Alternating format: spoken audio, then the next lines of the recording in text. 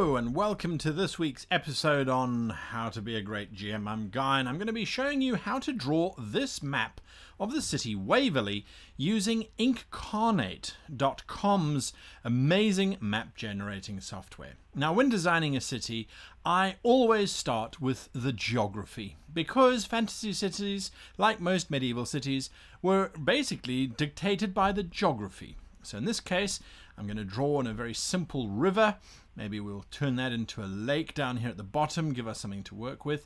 And the power of Incarnate is that you can basically change things as you go along, which is something that I really appreciate about the program. Now, you can change things and change colors and things. So now if we draw a road, people will take the path, I beg your pardon, of the least resistance. And that means we'll go around or through the smallest part of the river.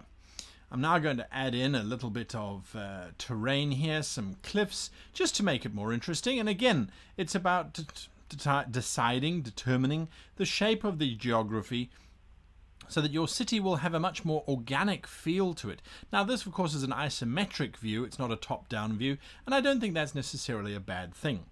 So now our road starts to make more sense, and if we come in from the south, we'll take the pathway through the hills. Again, we're going to go north, we'll take the pathway there. We could come down to the lake's edge, and we can have another path coming down that pass between the two cliff faces.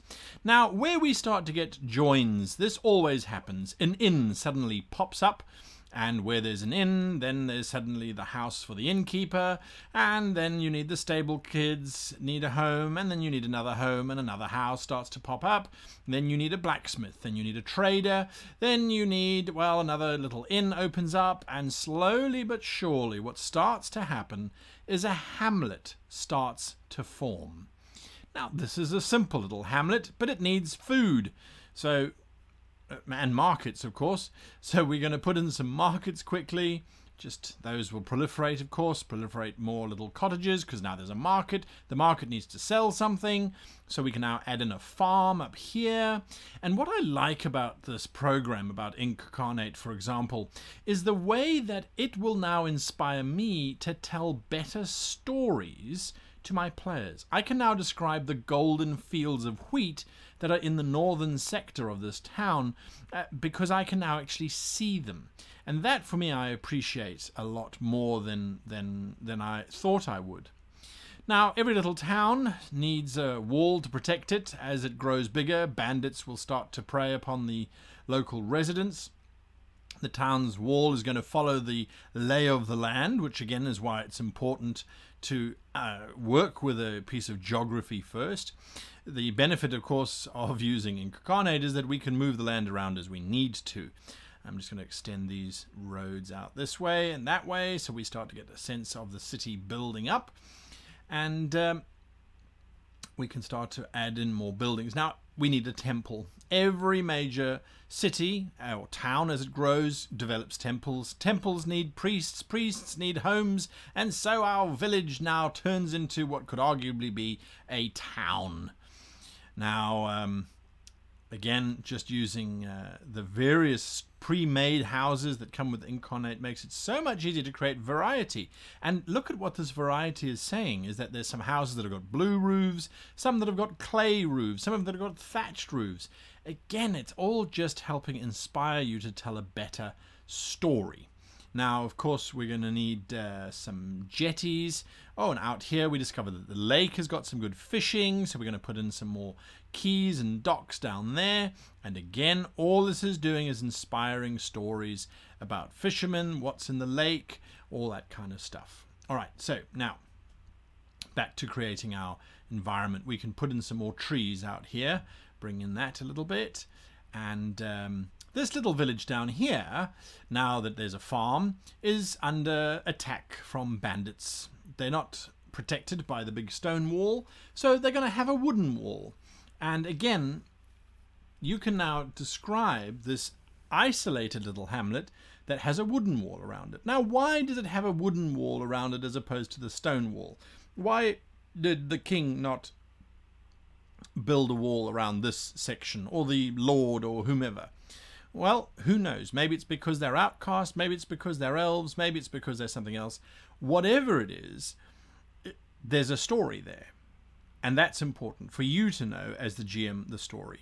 Of course, once it's got walls, population will expand and increase, and the roads will move to join in. People won't take roads that are stupid, so they're going to start making them straight again, trying to find the path of least resistance, quite literally in this case. Now, yeah, let's just fix that there so that the wall touches and you can't just go around. Okay, so this hamlet now starts to become useful. This town is now starting to make money, so they build a castle. You always have to have a castle ruling over it. And of course the castle then necessitates that we try and avoid being taken over by bandits and things. So I'm going to need to extend that wall around the whole castle area, if you like. We need bridges, of course. Bridges are always useful to cross rivers. That makes life a lot easier, and of course it adds another road, because one bridge is not going to be enough for the traffic that's simply flowing through this town now.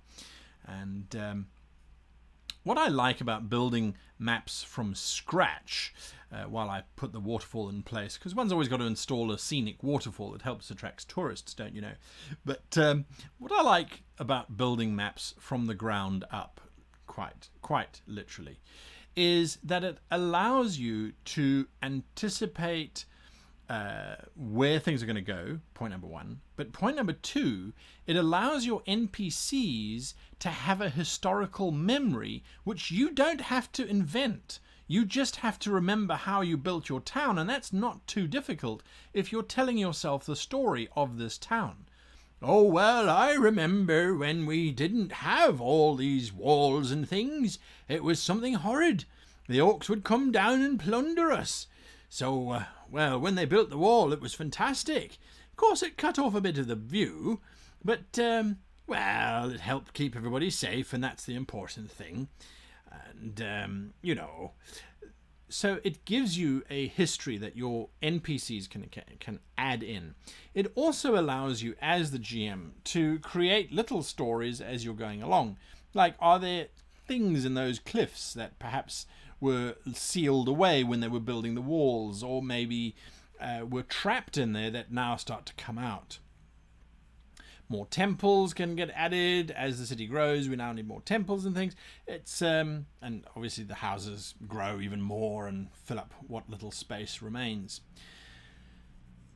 The thing that I like about Incarnate, for example, as opposed to the other city builder, which I featured on my top 5 useful programs for GMs, is that unlike that city builder, which gives us a top-down view and just randomly generates massive cities, you don't really have too much control over placement and that sort of thing yet. I believe that they are working on extensions and things. What I like about Incarnate is that it gives me a picture from which to work rather than a map. Now, you might be saying, oh, but I can't see if this road leads exactly there or if that road leads here or wherever. Ask yourself, if you're having a chase sequence through a city like this, for example, do you need to know the exact distance between each of the roads, the exact length of the one road before it joins up with the other? Some of you might argue yes, so you can work out if the chase sequence is successful or not. For me, is the narrative valuable enough that the chase sequence is successful? If the answer is yes, then it really doesn't matter how long those roads are. If they take a shortcut between the temple and the waterfall, well, who am I to stop them, or who am I to say, no, hang on a moment, that's 120 feet versus the 130 feet the thief has got to run. I don't worry about that sort of stuff. So this kind of map, for me, by giving me a visual cue and giving the players a visual cue too, is far more valuable than any kind of top-down map would ever be, just in terms of helping me describe the scene better, describe the nature of the space better. Now, and again, as you can see here, I'm busy colouring in the different areas, different colours dependent on whether they're a little hamlet, or maybe it's still a mud earth or a stone, and just giving a bit of colour now to the grass so it's not all this sort of beigey brown type of thing. And again, because it's software, you can undo or redo whatever it is that you have done. So I'm going to put the roads back in again because I may or may not have coloured over those. So we'll just drive the roads through, giving us a little bit more control as well. And those roads would change over time too, so I don't have an issue with that. Now, the wonderful thing about Incarnate is that you can work on the map, you can save it on the program, on the website, come back to it, rework it, work it later. You can add in, and I don't do it in this video, but you can add in a grid. You can, whether it's hexagonal or standard grid, whatever you want it to be, you can throw that in. So it's really, really, really powerful from that perspective. Now I want to add in a cemetery. Cities have got to have cemeteries. You've got to put your dead somewhere. So we're going to put them out here. We're going to have the Great Eastern Road is going to be the cemetery road, and we're going to color that in so it's all bleak and grey. The cemetery lies out that way. Some dead trees will finish it off quite nicely, I think. So this is sped up. Obviously it's running at 500% speed, but this map took me no more than, say, an hour and a half to make. And as you're going to see now, you can label the thing as much as you like. You can change the font color. There's 5 different fonts you can choose from. They're all really cool, sort of medieval kind of fonts. They are in process of developing dungeon mapping imagery as well, so you can do interior structures as well as the exterior structures. And I think it brings a wonderful uniformity to your space, to your world. I think it brings a wonderful sense of color and completion, and gives you this ability to see a space and then to describe it to players. And if they get given this map, there's enough on it that'll keep them busy. Like, for example, now I'm adding in all the taverns and things. Again, it's an exercise that takes just a few minutes and yet results in a fantastic looking map. If I were to do this by hand, well, you'd be watching another 4-part video that takes 5 or 6 hours to work through. So there are merits to hand drawing, absolutely, without a doubt, but I think this program is it's an absolute find. It even comes with a compass, so I can drop in a compass and then label north, east, south, west, however I want to do it, however I want to make it look. And I think that's something that's truly valuable. So I hope you enjoyed this very whirlwind tour of Incarnate. If you did, hit the like button. If you want to see more, hit the subscribe button. And until next time, I wish you and yours the very happiest of gaming.